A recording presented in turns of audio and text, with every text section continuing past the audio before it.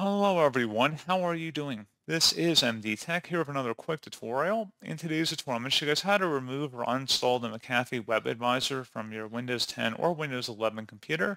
So this should hopefully be a pretty straightforward process here, guys. And without further ado, let's go ahead and jump right into it. So all you have to do is open up the search menu and search for settings. Best result should come back with settings. Go ahead and open that up. On the left side, you want to select Apps, and then on the right side, you want to select Installed Apps. In the Search Apps field, you want to type in WebAdvisor, all one word, and best result should come back with WebAdvisor by McAfee.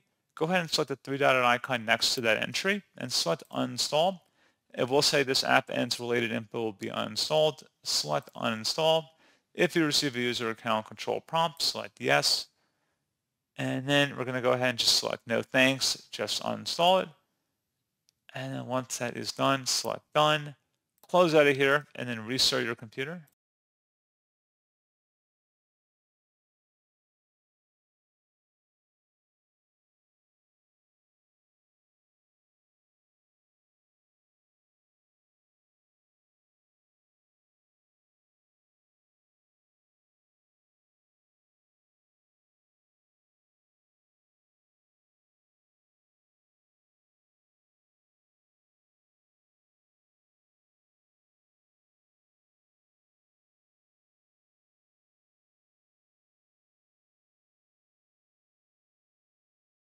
And there you go, guys. Hopefully that was a pretty straightforward process. And as always, thank you for watching. I do hope I was able to help you out, and I do look forward to catching you all in the next tutorial.